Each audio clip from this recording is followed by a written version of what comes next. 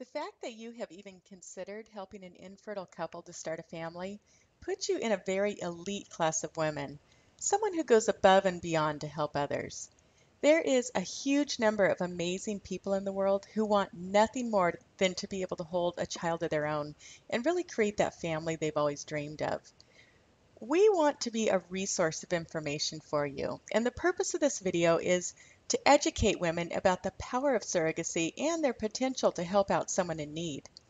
I am going to talk about the good and the bad of being a surrogate and go over a lot of details and really cover a great deal of information so you can decide for yourself if being a surrogate would be a rewarding experience for you. I truly believe that it requires a very special type of woman to become a surrogate, and our goal is to make sure that each of our surrogates are matched with a family and an in vitro fertilization center, which is also known as an IVF center, that will treat her with the respect and care that she truly deserves. Over the next 30 minutes, I am going to explain the rewards of being a surrogate, the compensation for carrying a baby for a family, who needs to hire a surrogate, the type of surrogacy available, who would make a good surrogate. I'll talk about the relationship between a surrogate and the intended parents. I'll go over how the process works, including the legal aspect, the medications that are required, as well as the in vitro process. And of course, how to get started and how to get more information. Let's start with talking about some of the rewards. For many women, surrogacy is a way to earn additional income to maybe stay at home and with her own children, or perhaps pay off credit card debt or student loans, maybe take that long-awaited family vacation, or even put a down payment on a house. But besides those obvious financial rewards, our surrogates have expressed a reward that goes far and above any type of monetary benefits. In fact, they usually find that the emotional rewards to be much greater and deeper than they'd ever imagined. I have repeatedly heard comments about how much they just truly love being pregnant and that surrogacy has filled a void that was somehow missing in their life. And just the pure satisfaction of really making a difference, of knowing how rewarding it is to be a mom and then being able to give that gift to someone else. Compensation for surrogacy can vary widely due to many factors. First-time surrogates can expect to receive compensation in the range of about $32,000 to $55,000 or more, which is typically broken down into a base fee plus additional money for expenses, which could include things like maternity clothing, monthly allowance, fees for any invasive procedures for multiple babies, housekeeping allowance, lost wages, and more. Experienced surrogates can expect an even higher compensation. In fact, many surrogate mothers have found that the rewards of being a surrogate are so fulfilling that they're eager to do it again, and many have referred to it as being addictive. So keep in mind that if you do become a surrogate mother and you do decide to do it again, as many of our surrogates have, you'll earn an even higher compensation the next time around. Compensation is generally paid monthly throughout the pregnancy, with the final balance being paid after the baby is born. And don't worry, the exact details will all be outlined in your contract. And of course, all of your expenses are paid, including any required travel. People need surrogates for various reasons. The love of a child is the greatest gift in the world, and it is heartbreaking to know that some people are deprived of this gift. Every single couple has their own story. Quite often they've faced years of repeated disappointment, of trying to get pregnant and never conceiving, or going through expensive IVF cycles with no success. There are also women who would be able to conceive, but due to medical reasons, they're not able to maintain a pregnancy, or it might risk their lives to be pregnant. There's conditions such as immune disorders, blood conditions, or even certain types of cancer survivors who face that discouraging fact that they cannot naturally become moms. Another type of person needing the help of a surrogate is the woman who put off starting her family to pursue her career. Now, she might be successful and accomplished and she's reached her goals and now she's ready to start her family. And then she is faced with the reality that she either can't conceive or she's not able to carry a child. And regardless of her previous accomplishments, she might feel some feelings of regret, or she might even feel ineffective. Same-sex couples are also in need of a surrogate, especially with the growing social acceptance of same-sex marriage. Women actually really want to help these couples become dads as an act of justice and equality. And finally, there's single men out there who are eager to become dads, and they need the help of a surrogate to make that possible.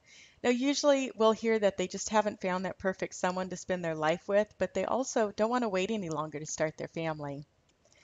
And as a surrogate, it is very important that you're matched with the right type of intended parent. Make sure that you're open and honest about the type of person or situation that you would like to work with. There are two types of surrogacy: gestational and traditional. A gestational surrogate is not genetically related to the baby in any way. The egg is either from the intended mother or from the egg donor, and the sperm is either from the intended father or a sperm donor.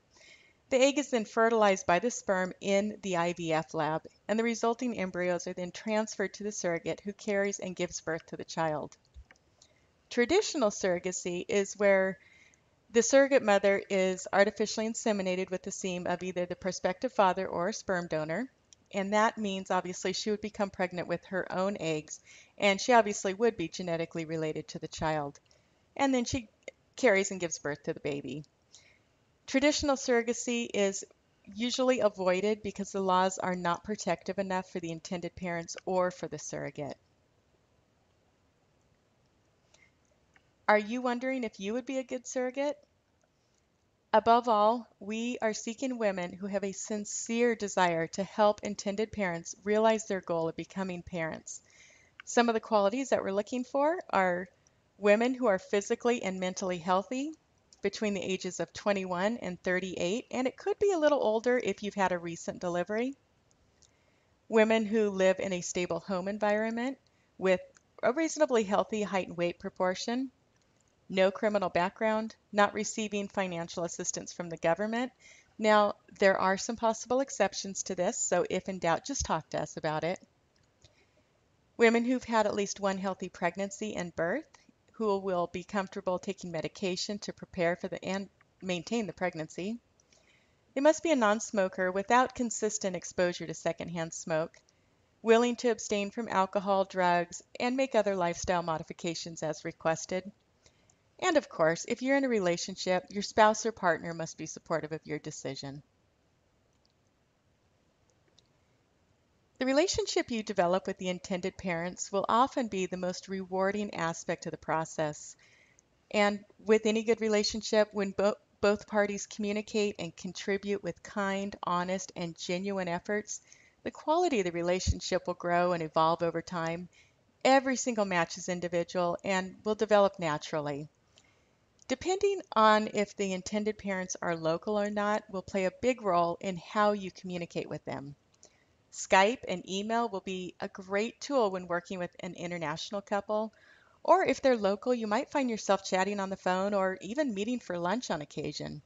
The intended parents will often also want to attend some of your appointments with you if you're okay with it, and if it's even possible for them, because obviously those international parents are going to be limited with that type of participation. And of course, there are some intended parents who would rather have a more hands-off approach with minimal involvement or communication. And fortunately, there's some surrogates out there who would prefer this type of relationship as well. So above all, it's important to think about the type of relationship you would like to have with the intended parents ahead of time. And that way we're able to make the most appropriate match, and it's the most rewarding for everybody. There are basically 7 steps to the process: getting started, the screening process, matching you with the perfect intended parents, preparing you for fertility treatment, getting pregnant, the pregnancy and the delivery, and what life is like after the pregnancy and the surrogacy. Now, a lot of what I'm about to share with you is going to make sense, and some of it may not. I know there is a lot of information to cover, and it's going to feel overwhelming, but keep in mind that every step in the process is there for a reason. Right now, the news is full of sad reports of surrogacy stories that have gone wrong. So, all of these steps and all of these precautions I'm about to talk about are in place for a reason and for everybody's protection, the intended parents, the surrogate, and even the baby. And keep in mind that if you do hear a negative report on the news, it's usually in a region where surrogacy is either illegal in the first place or there's just massively inadequate laws protecting the parties, or there's no regulation of the process, or possibly there was never clear terms thought out in advance. But regardless of that, for every single negative report that you hear, there are thousands of amazing ones that go unmentioned. So it's really a wonderful process, and medical technology and the advancement has just made having a family possible for so many families out there. So, if after watching this video you would like to get more information and find out if you'll be a good surrogate, all you need to do is click on the button below, complete our quick intake form, and a surrogate coordinator will review your information and contact you to answer any questions and get to know you a little better. If it appears that you be a good match, you'll be asked to complete an application package. Now, the application package might feel a bit overwhelming because it goes into a lot of details and asks a lot of questions. But just keep in mind that this is an important part of the process, and it's a huge help in making sure you get matched with the right parents. It's also important that you complete the application and return it as soon as possible so the screening process can begin. There are typically 4 steps involved in the screening process: medical records, a home visit, a psychological evaluation, and a background check. It's important to obtain copies of your OB medical records from your previous pregnancies, so you will be asked to sign a medical release form as well as provide the names and contact information for your previous obstetrician so the records can be requested. The home visit is this step in the process is very simple. A representative just comes out to your house and visits with you and your family. And don't worry, you will not be eliminated because you don't have a beautiful or a spotless home.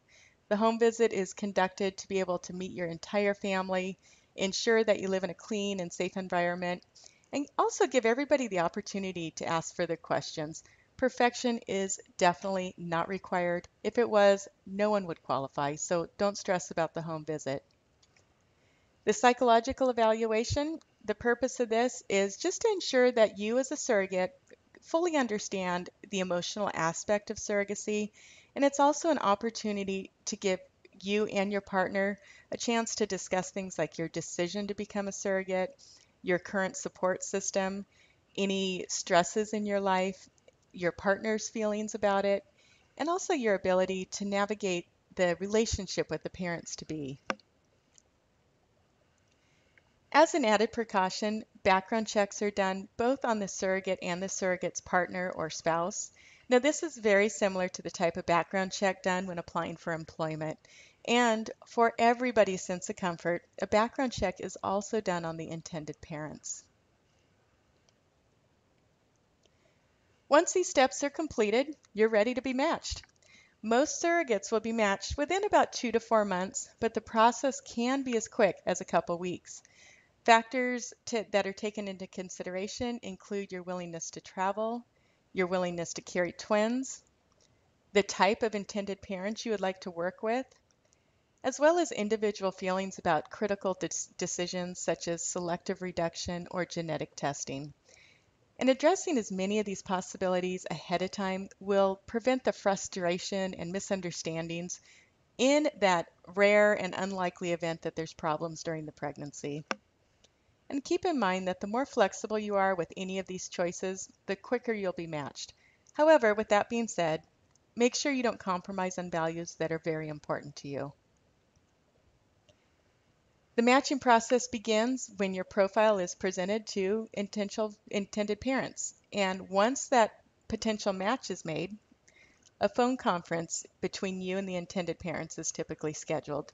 And this is an important and kind of a fun part of the process because it's the first opportunity you get to talk to the person or the couple that you carry a baby for. And it's a nice opportunity for all the parties to get to know each other and to really make sure it's the right fit for everybody involved.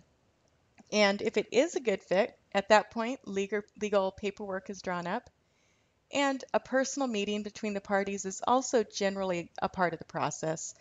Now, this might happen right away if everybody's local, or it might not happen until the birth if the parents are international.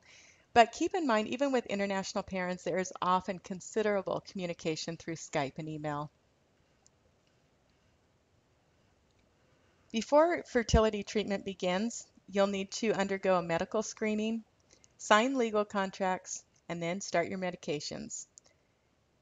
The medical screening is just to ensure that you're physically capable of undergoing the surrogacy process. There is no cost to you for this screening. Basically, you'll schedule an initial appointment with the doctor chosen by the intended parents, and a full medical evaluation will be done.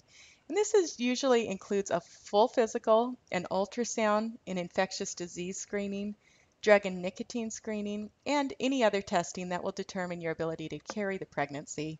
And keep in mind your sexual partner will also need to be screened for sexually transmitted diseases as well. Once all of the results come back from the screening, the doctor will determine if you're medically eligible to go forward with the process. And once you pass that step, legal contracts are drawn up. Your surrogacy coordinator will refer you to an attorney with expertise in third-party reproduction, and that attorney is going to go over the entire contract with you in great detail. This document will explain all of your rights, all of your obligations, your compensation, every aspect of what you have already agreed to for this surrogacy.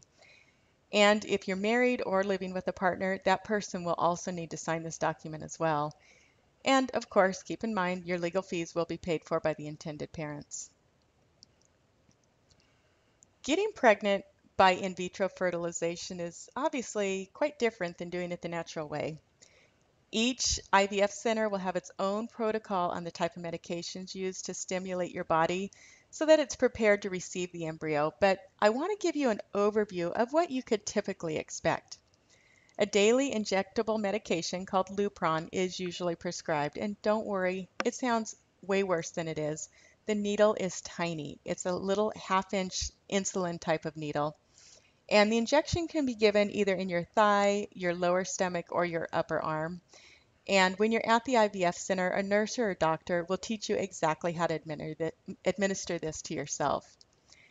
And Lupron is not a fertility medication. Lupron down regulates your cycle so that you do not ovulate. And it's typically given for about 2 to 3 weeks. And some IVF centers will use a different form of Lupron that's given as a one-time injection. The next medication is usually estradiol, delestrogen, or estrogen, and it's used to thicken the uterus lining, and that prepares it for the implantation process. You'll need to follow your doctor's orders, and he'll explain exactly how and when to take the medications, and you'll continue this medication even after the transfer.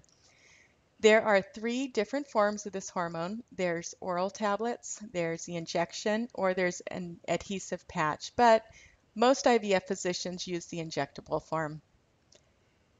Some surrogates have reported that medications will cause hot flushes, moodiness, headaches. However, we've also found that if surrogates lead active lives, they generally have fewer complaints, and some have no side effects at all. During this phase, you will also most likely be asked to have a blood test as well as an ultrasound, which will help the doctor determine the thickness of your uterus lining. And once your lining is at the appropriate thickness, you'll be required to start some form of a progesterone. And this is to assist with and also to sustain the implantation and pregnancy. Progesterone is a hormone that we normally produce in our ovaries, but in a surrogacy, the additional supplement of progesterone is essential, and it convinces the body that it's pregnant until the body starts to produce the hormone on its own. The form of progesterone may be an oil-based intramuscular injection, or it could be a vaginal suppository, depending on your physician's instructions. And you'll start this medication about a week prior to your embryo transfer, and you'll continue it for about 10 weeks after the embryo transfer. Some of the side effects that I've heard of include fatigue, breast tenderness, and even some mild uterine cramping. And these side effects are all very similar to the side effects of actually being pregnant.